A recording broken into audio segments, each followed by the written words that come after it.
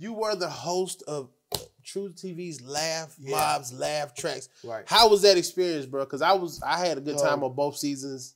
Yeah, the personal experience was amazing. Right. Met great comedians, great friends. You, Black Ron, and all the Chicago people, Corey Bell. So shooting was great, but the experience for the audience was, hey, I thought Ciphasounds was supposed to be on the show.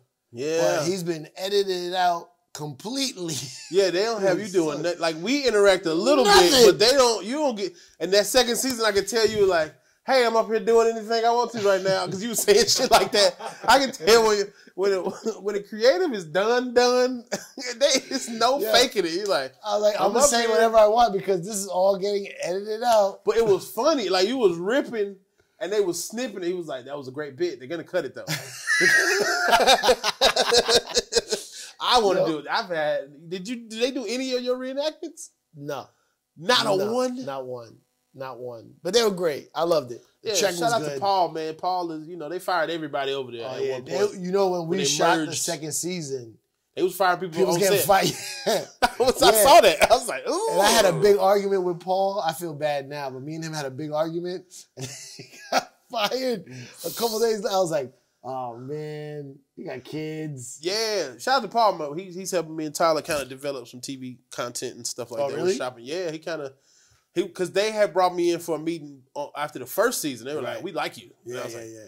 Thank you. We got to do something. I was like, okay, cool. So it's just good to be in those rooms. Because I'm one of them people that was like, I feel like I'm underground. Nobody see me. And then when somebody, it's like one person see you, then a bunch of shit happen. I'm like, whoa, okay. Yeah. Hey, guys. That's the way it is. Man. That's why I try to do everything, man, because you don't know where your opportunity is going to come from. You don't know who's going to see you or what impact you might have on someone's life. For example, the thing you just said, like, yeah, it's crazy. I try to do everything, man. Yeah, he was on. I called him when we canceled the first time. He was like, "Oh yeah, okay, for real." I said, "I'm so sorry, bro." Sorry. I said he was very apologetic, bro. I was like, he didn't have to be like that, but you like, man, don't be mad at me. Nah, it's Dave. But, Dave calls. That's the you gotta go. I wanted you to go. I was like, man, why are you telling me? Why are you just go do it, man? What are you talking about? But like, yeah, man, you one of them people that kind of impacted all of our lives, because it's like when the shit I see you doing, I try to do that to my homies. I try to, you know what I'm saying? So that's the whole community we built. More than culture, we kind of like, all right, so you funny, let all of us finna help you write. Because I see that you do that with your improv partners. Yeah. Like y'all all collab on shit, and it's not no big secret, not no big deal. Especially with comedy, like it's not even that serious, bro. Help me get funnier. If you see a place you can help. Yeah, and then it's some people are good at it, some people not. But if you help somebody, it's gonna come back. You know what I'm saying? There's a lot of nasty people that get amnesia and don't help give back, but you'll still get it from somewhere. For sure. Like Dave told me something last night. I don't even know if I should give you this gem. Please give us the gems. It's a simple gem, but it's right on. He said, when you're an early comedian, when you first start out, you hoard your jokes because you feel like it's all you got. So you hoard them, but then you lean on them too much for too long. Yeah. And he said some people started stealing little jokes from him because he was a kid when he started. You know what I mean? He was in 14, 15 in DC, and then 19 when he moved to New York. He was a kid, so people were like, give me this shit. Yeah. This little one. And he said his pops told him, let him have it. Give it to them. Give it to them. He's like, write new ones. Because if you that bad, write new ones. That's hard. And he's like, that's why he just lets everything go. So he'll write more. I'm definitely a hoarder. Right. You know what I mean? I got my bangers. I'm like, I need these or I can't go on stage. You know what I'm saying? And I just decided I'm going to just put something out. Even if I just put out myself. I was like that until like I just saw... Remember, it was a shift. It was like you had to get on Def Jam, you had to get on Comedy View, then it started changing, wilding out. But because they're doing different shit every night. Yeah. But I was hanging around Carlos and them, and I was like, these motherfuckers ain't doing none of the same shit. Like, none of it. And it's funny. It's just leaning on what they know. And I was doing that, and it's helped me out as far as like being older, and you sitting there like, I'm tired of telling this goddamn same set again. And I'm like, fuck that shit. Let's talk about everything now. Yeah. You know what I mean? Yeah, So, yeah. and Tyler Craig, rest in peace, he just passed away recently, told me that same exact thing. Because you know a lot of people steal from him. His old comic view shit was classic. Like, he has big people steal from him. And I asked him one day, because somebody stole one of my jokes. I said, bro, how do you... He was like, just make up some more shit. Man, they can't steal you. Yeah, he was like, they can't steal you, your essence. Just make up some more shit. Keep being yourself, and it'll happen. I had a nigga do my shit on TV that I took on the road. I said, and he sent it to me. I said, yo, what the fuck?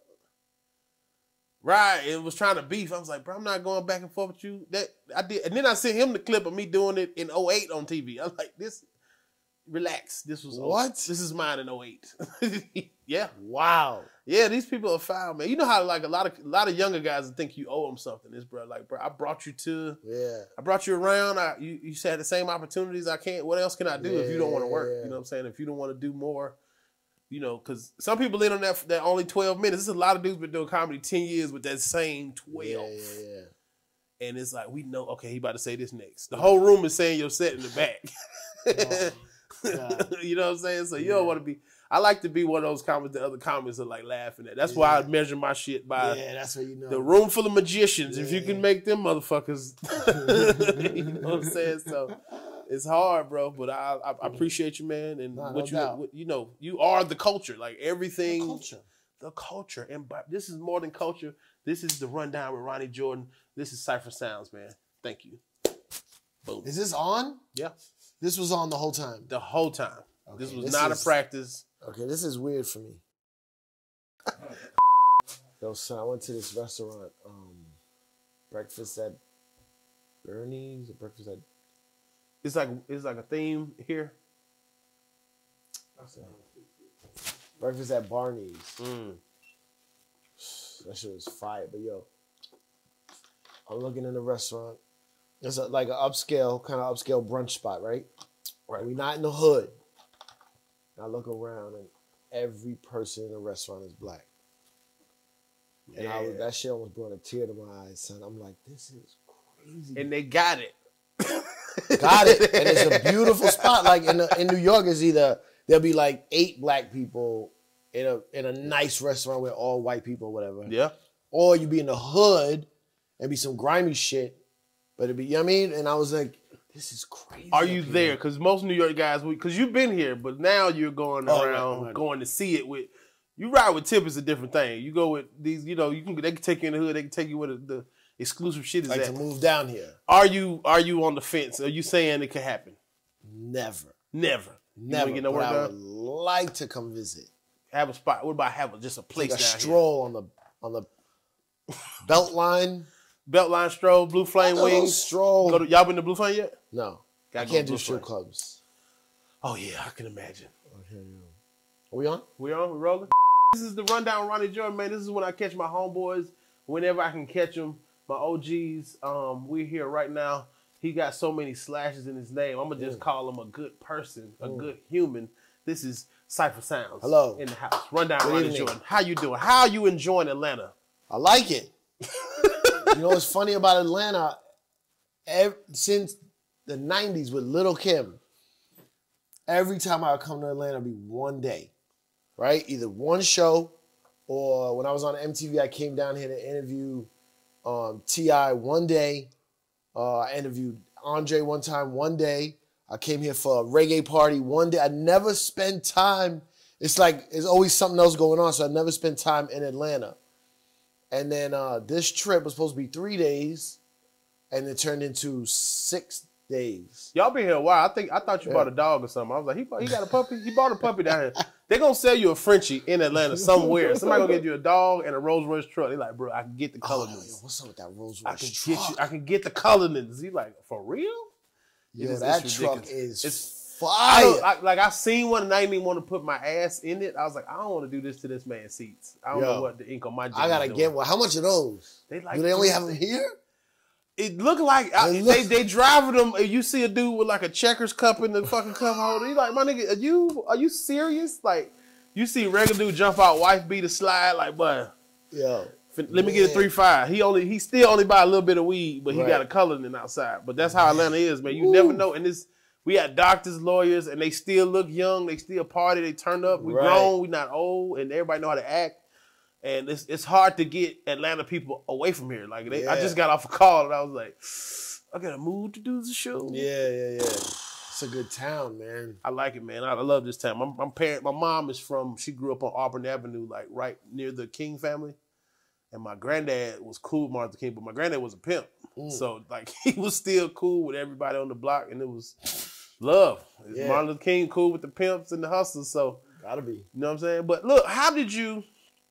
Okay, I'm going to just skip around because people don't know that you started with radio, right? No, you started DJing, correct? Yeah.